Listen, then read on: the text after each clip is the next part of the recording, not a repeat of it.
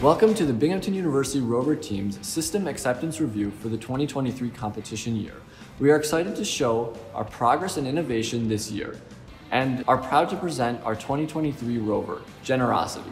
Our Rover's name came from an elementary student's submission through our Engineers Week Rover naming contest. Our 6 different sub-teams redesigned the Rover based on extensive research and lessons learned from the previous years. Our rocker bogie suspension system is made from quarter-inch aluminum plate, which was topology optimized before being cut on our CNC water jet, before being welded into its final geometry. The wheels you see here are 3D printed from TPU to provide shock absorption and allow us to design custom tread patterns. These wheels are mounted to our planetary gearboxes, which provide a 7:1 gear ratio.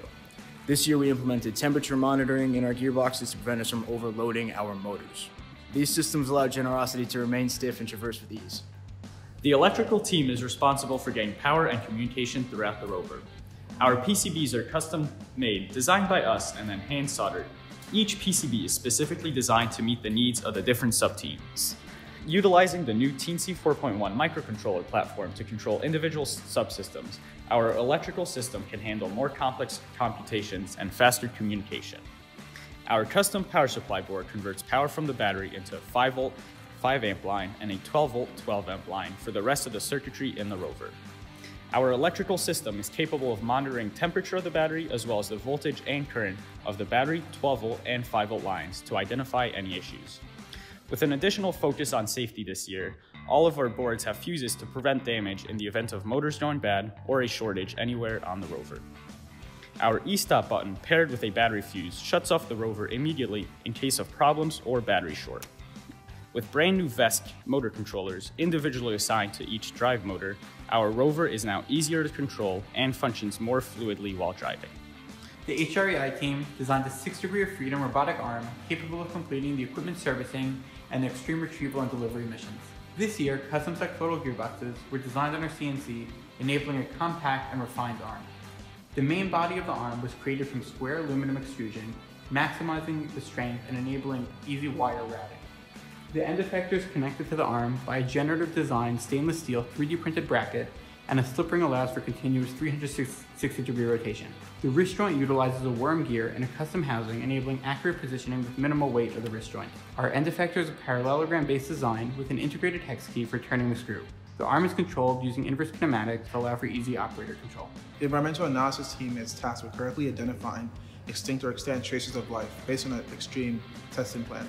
The team created a vacuum system for sample collection and developed a testing suite consisting of a rotating dirt carousel for efficient testing and an array of sensors for scientific examination. A microscope with a near-lens LED lit barrel can detect evidence of physiochemical alterations on the rock, which are proof of growing bacteria communities. We also use peristaltic pumps and silicone tubing to direct the testing fluids into the appropriate cutouts below, with a layer of acrylic and a watertight seal around our science module. This year, our software team has made massive strides from years past. Our team has 2 onboard computers, 2 Raspberry Pis running Python code. The team uses Flutter, a cross-platform app framework, to create our dashboard, giving many members the capability to run it from their computers. Flutter uses material design, which helps us create a clean, user-friendly interface. The dashboard utilizes model view model architecture that consists of 4 main layers: a data layer, a layer for the hardware code, a layer for the logic model, and a layer for the UI.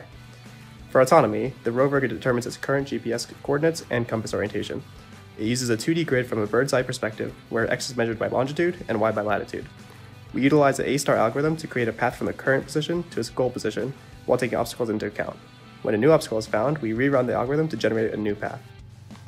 Together, we created a modular rover that showcases our custom manufacturing capabilities and can compete in each mission with enhanced user experience.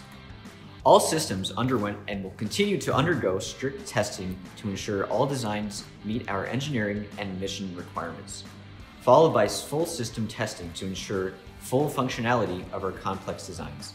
To keep preparing for the competitions in Utah, Generosity and our operators will continue to undergo trainings to ensure each mission can be completed with ease and high precision. We are excited to compete in this year's University Rover Challenge and are proud of how far we've come. Thank you very much for your time, and we can't wait to see you in Utah.